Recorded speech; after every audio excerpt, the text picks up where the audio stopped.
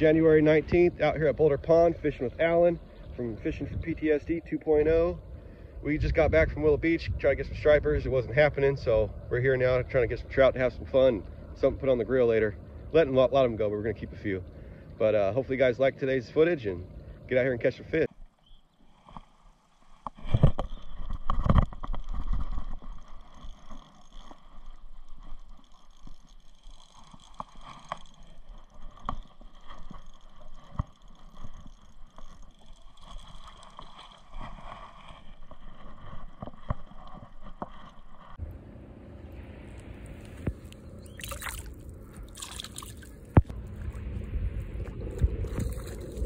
There's Alan landing a big trout. It's a good size for here.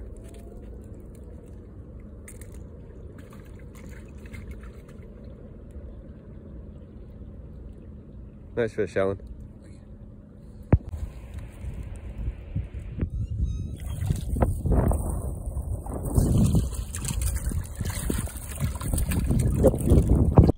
Oh, look at he jumped. Sorry.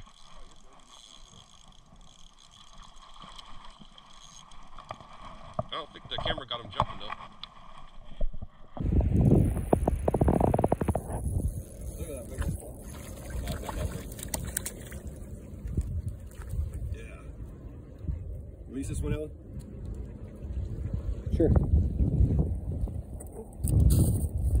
Didn't mean to drop it.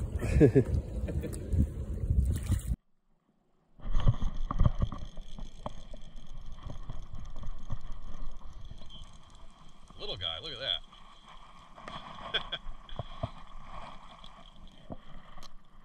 Uh-oh. Slowed a little bit.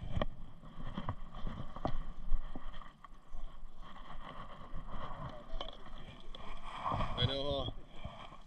French fry.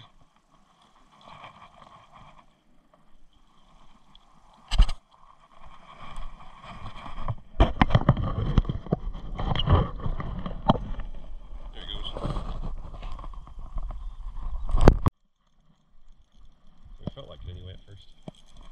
Nice though, little. You want to shoot this one? Oh, let it go. Oh, I guess he's letting himself go. Alright, going in the Bass Angler Supply Store. Go check it out. We got Alan over there. You got the owner. Yeah. Who in the world has Stellas in stock? Yeah, you got Stellas in stock. We're gonna go check those out. Check this out, guys. Who's got a Stella in every color Rico they make in the world? We got the beautiful Shimano Stella. Look at these Ricos. That's top of line Japanese right there. And that's not even all. He's got more over here. Oh, and remember Huddlestons that compete with you. Yeah, and he's got the Huddlestons.